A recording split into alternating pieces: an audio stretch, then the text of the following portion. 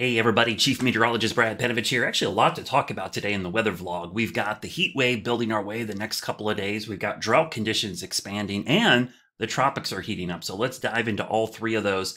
First, we'll start with the current conditions because we're going to see the heat build back. Yesterday was great. It was even a hot day by average standards here in August, but the dew points were so low, it felt amazing. So the heat is beginning to build once again today to our west. That heat over the middle of the country is going to be slowly easing our way. But the one caveat in this is there are storms over the Ohio Valley, which are going to ride the ridge. We call that the ring of fire. You probably have heard me say that before. That's what we're referring to. But let me show you the temperatures real quickly just to show you where this heat is. It's not too hard to figure out where it is to our west. Those are the current dew points, but these are the current temperatures. So there's the heat dome back to the west, and it's going to be shifting our way. Now, speaking of dew points, yesterday dew points were in the 40s and 50s. Dew points today have recovered back into the 60s. That's why things are starting to heat up pretty quickly out there. But the heat is going to be the story in the short term, though we do have to keep a close eye on those storms to the north. And the reason I say that is, let me show you the severe weather outlook today. I'm going to turn off the satellite imagery.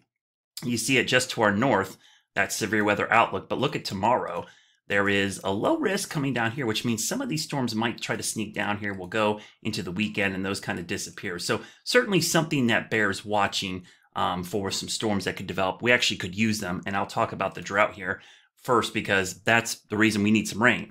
We'd love some rain to cool us off, but also today's drought monitor shows a big chunk of North and South Carolina now under abnormally to moderate drought conditions. And if you have a lawn or garden like I do, I mean, the lawn is browned out. I'm losing leaves off trees now because of heat stress and drought. So I'm trying to overwater those as well, try to get us to next week because there is a pretty significant pattern change coming. And that pattern change is going to be cooler, but it also might be driven by tropical activity. If you look down to the south of us, these systems here, no worries. These are all going to stay away from us. This is the one we have to watch that's going to develop maybe in the next couple of days and move up towards the southeast. That has the potential to bring us some much needed moisture and break this heat wave as well on top of the change in the cold front moving down. So the combination of a cold front and the possibility we're going to have that tropical entity is pretty good news for us here in the southeast. So let's go back to the radar and satellite here because I want to kind of show you how this is going to develop over the next couple of days. All right, so let's start with the setup here. We're going to go through time and kind of show you how this is going to evolve. And eventually we're going to see moisture from down here, which is right there. You can actually see it on some of the guidance here beginning to show that. Let me see if I can load this up again. You could see some of that data beginning to pop in there. But you can see it. Here is Franklin. So Franklin, obviously not a big issue, but this is what we're going to watch. So here we are in Charlotte. So there's our two systems. We'll kind of play this a little bit. You see the front coming in again. Whew, good news. Cold front coming in late this weekend. There's Franklin off the East Coast. Okay. The front is right near. So Franklin shows up, but look at this mess developing down here. So we'll go into the weekend. So what you don't see here, and it's kind of hard to tell, there's a cold front here. That's going to keep Franklin out here, but something developing down here that gets picked up by the front and maybe helps enhance the rainfall along this front. So we'll go through time here and we'll go into next week and you'll see some more of that moisture coming up as we go into next week. So that's what we're watching. Now, a lot of the guidance is kind of split.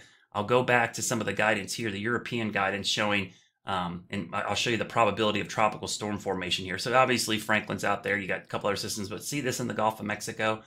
Look how that gets surged up and then moves maybe off in the southeast. So that's the area we're going to watch going into next week for potentially some much needed rainfall, but also some tropical moisture moving in. Now, as far as the temperatures are concerned, let's go back to those because today we'll be in the mid 90s. Tomorrow, upper 90s to near 100. One of the things about tomorrow's setup, just FYI, downsloping coming off the mountains and with the dry air and drought conditions, you know, the ground's pretty dry.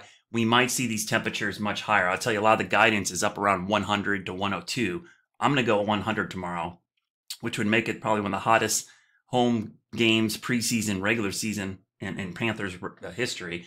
And then Saturday, not much better, still mid to upper 90s. But notice by Sunday, we're only around 90. And Monday, Tuesday, for the start of school, much cooler air moves in. So there is cooler air on the way. We got to get through the weekend. And then we'll keep an eye on this tropical entity to our south, and you can see that big sprawling high. Boy, no matter what, next week is going to be cooler and wetter, but we got to get through the heat wave first, and then get some rain in here to help out with the drought conditions. Have a great day. I will post updates. Stay tuned to updates through the weekend, and make sure you stay weather aware for Friday and Saturday for this potential high heat, hottest weather of the season so far.